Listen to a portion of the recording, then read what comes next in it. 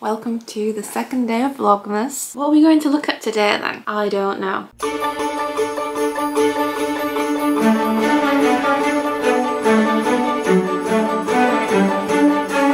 This is the video series where I research something new each day to do with the performing arts, which is my channel topic, and also to do with Christmas because it's Vlogmas. Yesterday we had a look at Troika and Bach's Christmas Oratorio and briefly Messiaen's Noel. I don't know what to do today. I've made some notes. We could look at some Christmas films or some more Christmas music. I'll show you. I quite liked looking at music yesterday. Let's have a look. I remember looking when I was a student at Schubert's Winterreise. Now, not necessarily with a Christmas theme, but it's a winter theme. Let's start with Wikipedia and see what Wikipedia says about this. Why not? I know, shame on me. Winterreise. I'm learning a bit of German. Maybe it means winter trip, travel, winter travel, Reise. Oh, okay, we've got it here.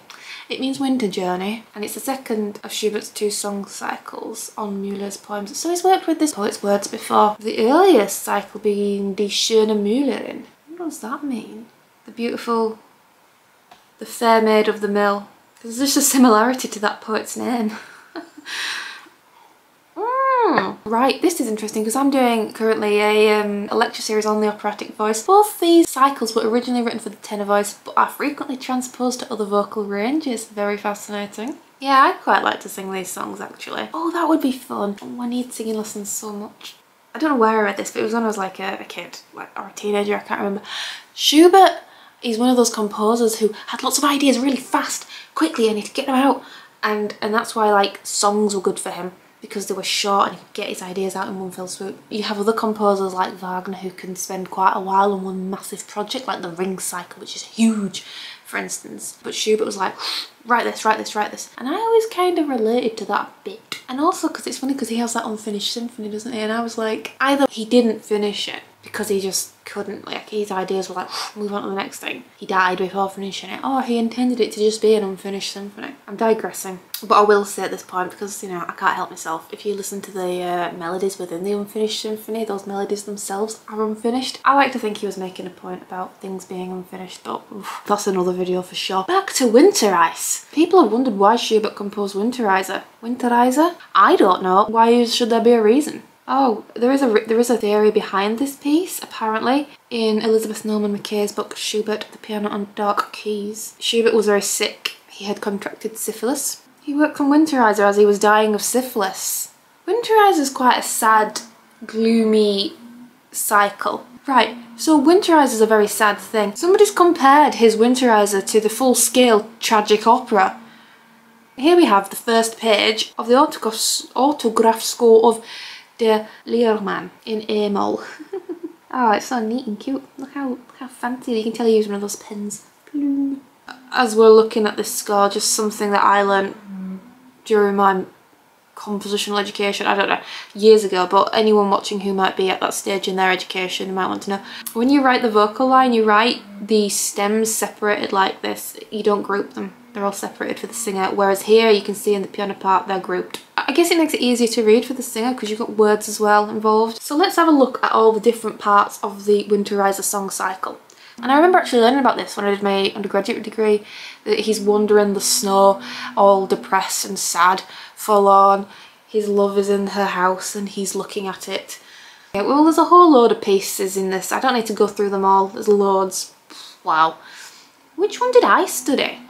I'm going to get my notes out from my degree. 1 minute.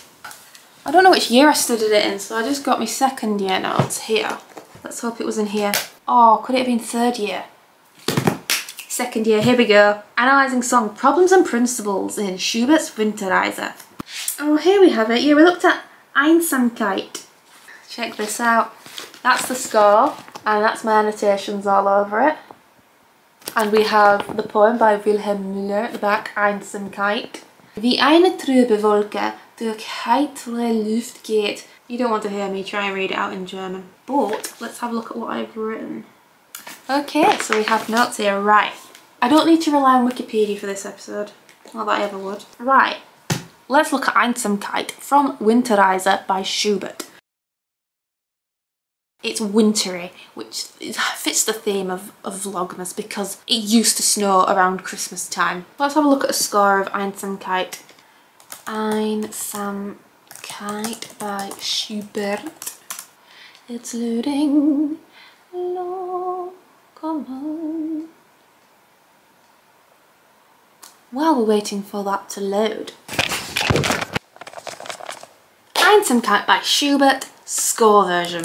Score video.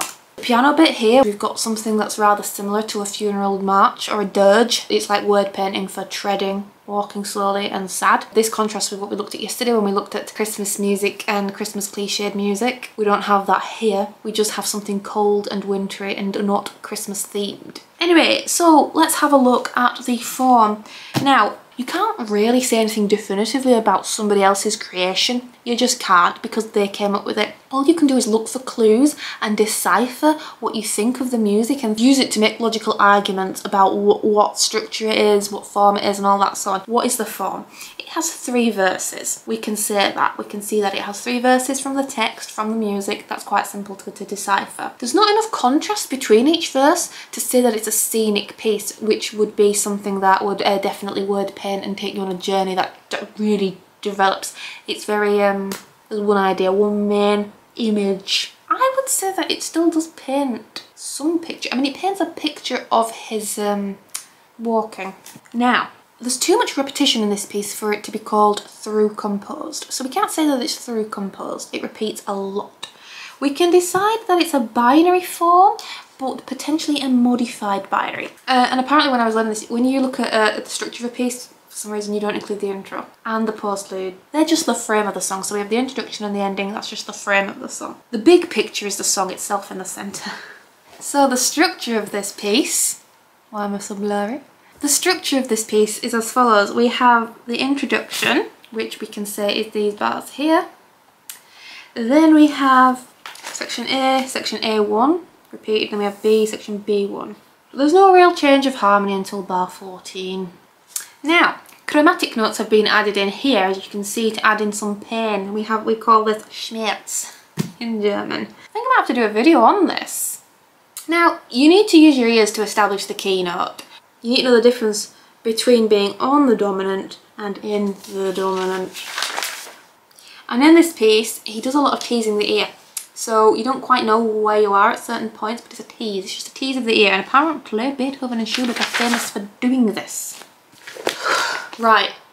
Oh, okay, and we had a little look at something called ombre, which is more of a spooky thing and should really be in a video series on Vlogtober, if I'm honest with you. Ombre is like slow, sustained, reminiscent of church music, the use of flat keys, especially in the minor, angular melodic lines, chromaticism and dissonance, dotted rhythms and syncopation, pauses, tremolo effects, sudden dynamic contrasts, unexpected harmonic progressions, and unusual instrumentation, especially involving trombones. Why? Oh, I just made that. I got that from White Rose e-thesis online. Clive McClellan 2001. Let's have a look at the poetry now. So we have the start. As a dark cloud drifts through clear skies when a faint breeze blows in the fir tops. Thus I go on my way with weary steps through bright joyful life alone, greeted by no one. Alas that the air is so calm, alas that the world is so bright, when storms were still raging I was not so wretched.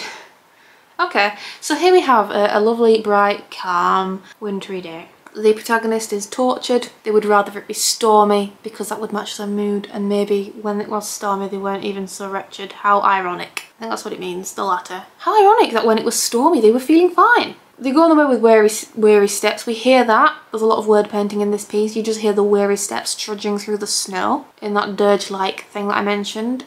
That's pretty much it. I guess that's the video. Thanks for watching day 2 of Vlogmas. We had a look at Winterreise, which was pretty miserable if I'm honest with you. But it was wintry. And it's winter. There's a lot of snow in this piece. It's quite a nice song as well. Learn to sing it. I'll see you in the next one. Let's do something happier. I'm so sorry that day 2 had to be so miserable.